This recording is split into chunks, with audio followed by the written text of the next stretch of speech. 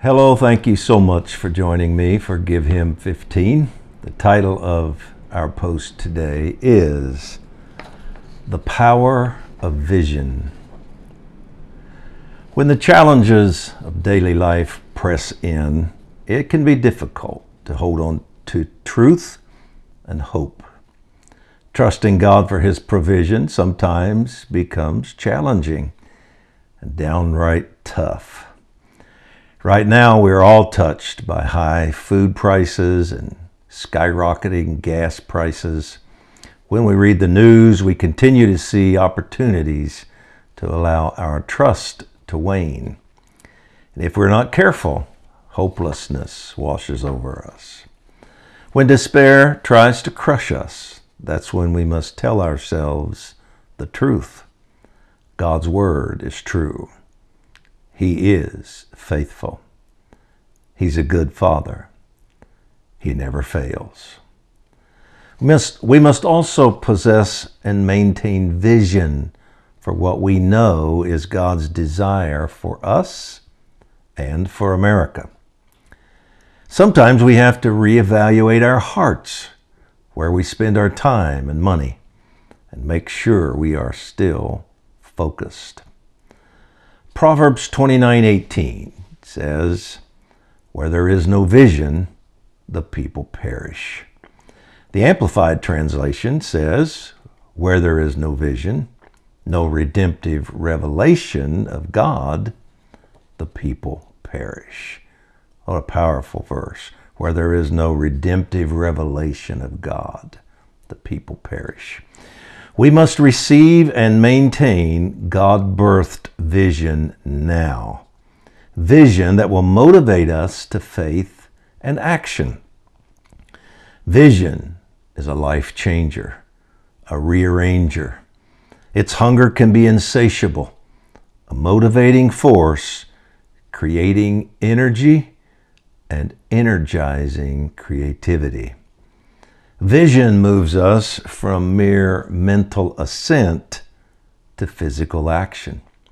It separates the doer from the hearer only, the disciple from the convert, and excellence from mediocrity. It is also what separates a reaped harvest from a ripe harvest. People change careers due to Holy Spirit-generated vision. Some have walked away from ease and comfort, others earthly fame, as this awesome force of heaven moved into their lives. It can mess things up, alter lifestyles, rock the boat. Visionaries rarely go with the flow. They create it. I remember hearing Wayne Myers, a well-known missionary to Mexico, speak in the first missions conference I ever attended. I was single at the time and still living at home, 22 or 23 years old. The first night, the host church ended up with about a third of my bank account for their missions program.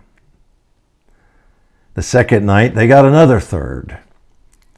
You guessed it, the last night, I gave the rest. If there had been a fourth night, I'd have been walking home. I'd have sown my car. There was no manipulation. Wayne didn't coerce me to give them money. No one pressured me. What happened? Some of the all-consuming, all-encompassing vision he has for reaching the world with the gospel was imparted to me. The impossible to explain, you just have to experience it. Holy Ghost osmosis, which sometimes happens. And I've given to missions ever since. I remember when I received vision to minister to those devastated by pain and suffering. It was 1976, February 10th, to be exact. The country was Guatemala. The village was San Pedro. The setting was a food line. I was a server, dishing soup to hungry women and children who had lost everything the previous week in an earthquake that killed 30,000 people and left 1 million homeless. I vividly recall dishing soup into cans, bottles, jars, whole or broken, and whatever else people could find to hold a little soup. I also remember looking at the last lady in line, a mother holding her 2 or 3-year-old child who likely hadn't eaten in days, and telling her there was no mas, no more.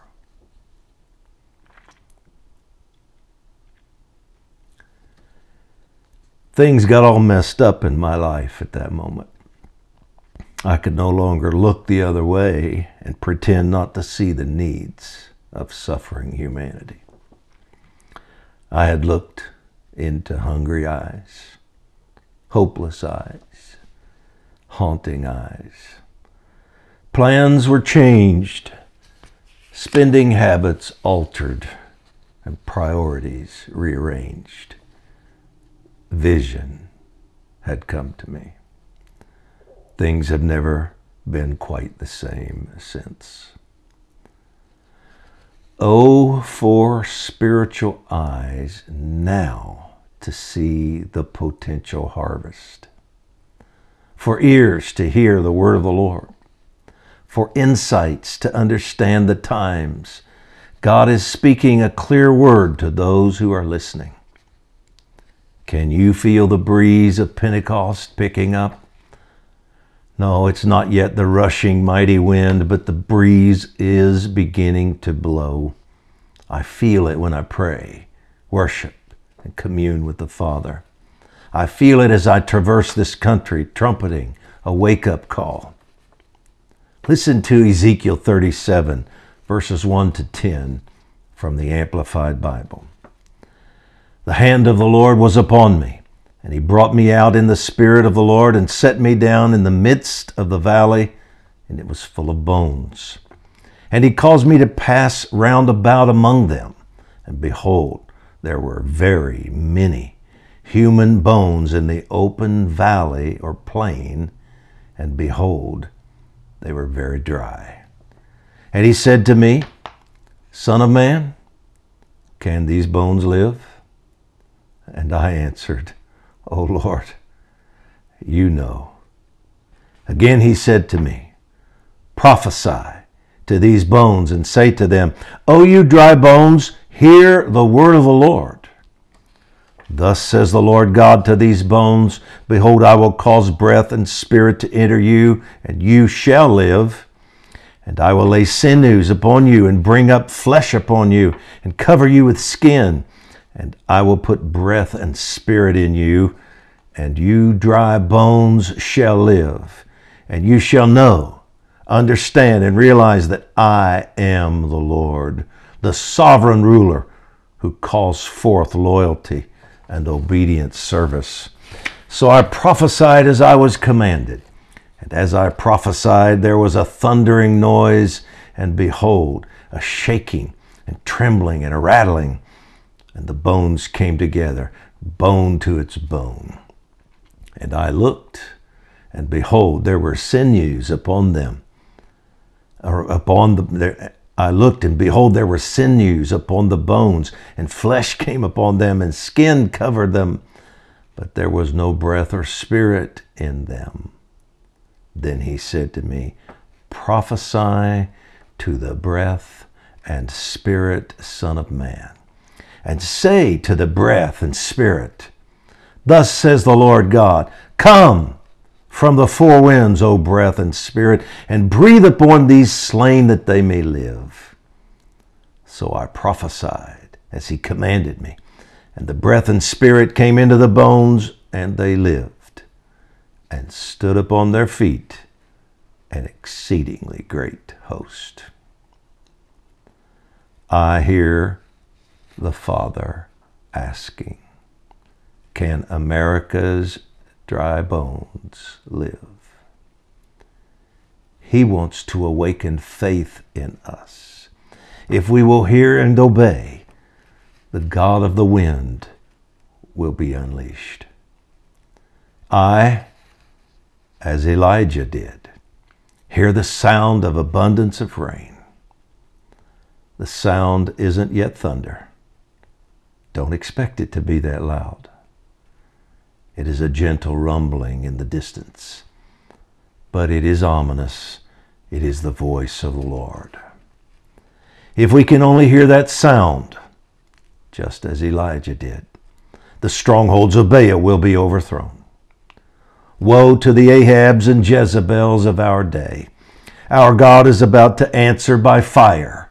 That's the cleansing. And just as Israel did, the people will say, the Lord, He is God. That's the revelation and repentance. And the rains will come. The rains of revival. Let's pray. Bring vision to your people, Father. Finish your cleansing work and let the fire fall. Then release your wind. Breathe on us again, intensely. May we in America turn to you with all of our hearts. Let the rains come. We're dry and thirsty. Let the river of life flow with great force to all the earth. Bring a mighty flood. In Jesus' name we ask this. And our decree, we decree that America's bones shall live again, and we shall be saved. Amen. Thank you so much for joining me, and I look forward to seeing you tomorrow.